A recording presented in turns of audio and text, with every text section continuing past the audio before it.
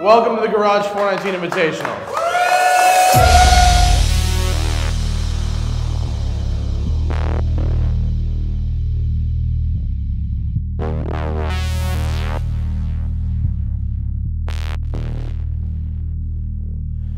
Early morning, Sunday, October 26th, we were at Grand Prix New York, Mount Kisco, for the Garage 419 Invitational. Now, we got 2 episodes to show you. The first one is going to be how we do this episode. The second one is going to be the live racing action with all of our teammates and all our pros and amateurs who have signed up over the past couple of years. Now, basically what we want to do here is introduce you to some drivers, show you some of my strategies for messing with them during the race, because I got to have my fun too and I'm not racing. And just kind of show you what this whole thing is all about. So keep watching. I'm Matt Farah.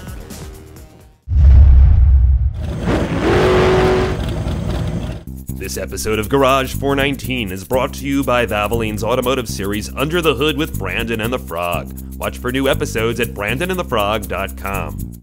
We've got track walk right now with extended team Polizzi, Bill Montana, Alex Roy, Davey Johnson, of course, Vinny Russo with us. Bill, what's your strategy for this race? Drive it like you stole it, baby. Well, since you paid the most to be here, you obviously didn't steal it. We're gonna drive fast, take chances, and get our name in the paper. Alex, how do you respond to the fact that people say you're not a very good driver? Observance. But as in medieval warfare and lovemaking, consistency and endurance will win the day. Davey Johnson, what's your strategy for victory here? My strategy for victory is to send out Herr Russo in the erste position in car number 1. And then, in the end, in the last quarter of the race, I shall come, I shall take the wheel, and I will clench victory in my iron fist. You're kind of scary, you know that? Yeah. So we have the dream team here, so I'm told Ray and Derek. First of all, Ray, you guys just walked the track. How does it look? Looks a little bit wet, actually. I heard they did that on purpose to make you guys crash.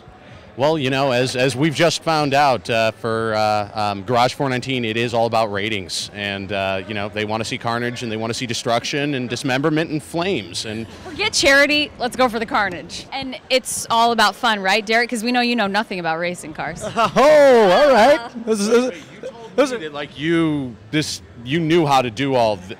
We're good. Word is heavy, but you can't drive. What do you mean I can't drive? I know you can't drive. I've driven against you before. I murdered you. We're good, Ray. Yeah, don't worry, we'll be fine. Have you ever driven a car, he asks. I drive. Are you old enough to drive? Wait. I've driven here, and I'm the only one with a motocross helmet, so that's cool. That's just a cool factor. And I think a lot of people are going to be surprised today. I think they want me to lose, like Gene, the cameraman. But I'm going to bring it, Carrie. Yeah. I'm bringing it for you and FLD and Alex. Me, you, and Alex. Oh, hell yeah. And Ray, of course. Don't forget Ray. Yeah, Come on over here, Ray. We need to have some words. Make sure you have the right oil, the right tools. Now I like to use a high mileage oil on this baby here because my girl, this 1970 Camaro Z28, has been around the block a few times. And I don't mean that with any disrespect. All right, guys, listen up. Changing your own oil does not make you a total badass. On the other hand, not changing your own oil can turn your engine into a virtual atomic bomb at 7,000 RPM, sending a piston through your hood, out your garage roof, across the street, in your neighbor's window, ruining their spaghetti and meatballs dinner. Now, what kind of neighbor would you be then, huh? So do yourself a favor, do me a favor, most importantly, do your car a favor. Go watch Under the Hood with Brandon the Frog at brandonthefrog.com and learn how to change your own oil properly. That way we can avoid these type of, incidents. Debbie Chen, our only female applicant and our only female driver. And your 6-word essay was, I am a hot Asian girl. So audience, evaluate for yourself. Hey, she put it out there. Tell me, how are you preparing for this race? Well, I came here several times, 3 times beforehand to Really? practice, okay. hang of the track. All right, so you're familiar with the track. Yeah, pretty much so. But you know we're running the super track. Yes. It makes things a little bit different. Combining 2 tracks together. Yeah, it makes it a lot more fun though. Yes. But where are you from? New York. Okay, so it's a nice easy trip out here then. Right, yeah. And your partner is Mr. Angry himself, Mike Musto. Yes. Did you meet him? Yes, I did actually. Do you know why I put you with him? Why? Because he has a hot Asian wife who's going to be really jealous. Here we are with Alan Hall. Guess what company he works for? Just kidding. Yeah, you had to get a plug in, you know? Yeah, I had a PR for Ford. How you doing, man? I'm all right. I'm glad you came all the way from Detroit for this. I'm This is excited. awesome. This Are you is ready to great. run? Yeah, it's going to be great. Who's your partner? Mike Austin from Car and Driver. Oh, So, journalists. I We brought know a- I we brought know a how ringer. they drive. I brought a ringer. All right, no, that's good. So have you done a track walk yet? Have you seen what the track is like? Heading out right now. All right. Do you have a strategy, you think, for winning this? Going really fast and turn. Sounds like a little Ricky Bobby strategy. Yeah. I like it. Similar. Good luck, homie. Thanks, man. Thanks for all the press cards. You got it. All right, here we have John and George from the Children's Tumor Foundation, as well as our buddy Roger Garbo, who set us up with them for this race. George, how do you see this event going? Oh, we're totally psyched about it. Children's Tumor Foundation, John and I, and everyone living with neurofibromatosis or NF, and we have a program called Racing for Research. So it really ties in great. So as people are driving, hopefully online people are making pledges and really supporting our efforts. And I think it really just blends great with public awareness and fundraising. Garbo, you're racing as a pro today. Yeah. Now, how do you feel about that? I think all that makes you pro right now is that you have a weight advantage, really. I think you're right. And hopefully I've learned something through osmosis from our pro drivers on our race team. So. Well, you're around them a lot, so that helps. I am. I actually shared a room with Wolf Hensler for one season, so I'm hoping that, that gives me a little... They allow that now?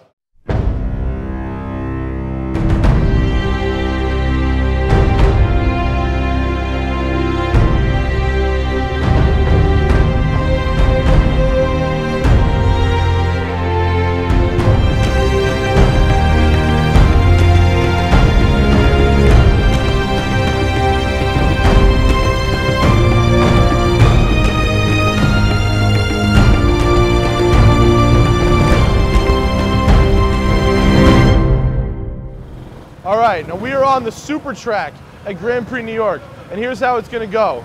We wet the track down. It's gonna be a little bit slick. I got them qualifying right behind me right now. First turn, you come in, it's a left-hander, into the hairpin.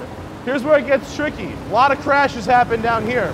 After the hairpin, you get what's called a carousel. It's a surface change, a slick concrete. So I'm gonna have to spray water down from up there to keep it wet. It dries faster. Into the downhill S's. The only place in the track where it's actually fast to drift. Everywhere else, you want to keep that the wheels on the ground and not sliding, okay? After this, full throttle for a half the track, okay? Into the longest back straight in indoor karting that I know of. Coming around this turn to the entry speed corner, high entry speed here, and we're going up. Here's the straightaway. Now, normally I'd be flying, but right now I'm trying to talk to you guys without a helmet. So at the top of this hill, you can actually get air. So you want to be turning before the top of the apex. Coming down, a lot of speed you get on the downhill there. Back into the wet. Now we come into the uphill S's. You turn it tight. Now bear in mind, we're on the downtown side of the track. We're actually running it backwards right now. Track 1, you run forwards. Track 2, you run backwards when you're running the half-mile super track configuration. Coming down the tunnel. Oh, I'm getting wet. There we go. Getting a little wet. No problem. Now we're on the back straightaway. Back straightaway is a little shorter than the front straightaway. Then we have the flat S's. Big chicane in here. You want to take it wide, pull it narrow, bring it right back around.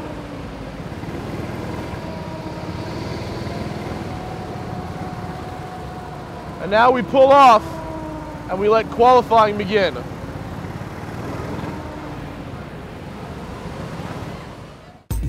On the next Garage 419.